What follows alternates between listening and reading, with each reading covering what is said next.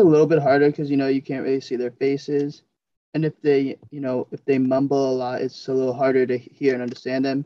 And it's definitely more challenging when they have an accent, also because then it just makes it even harder.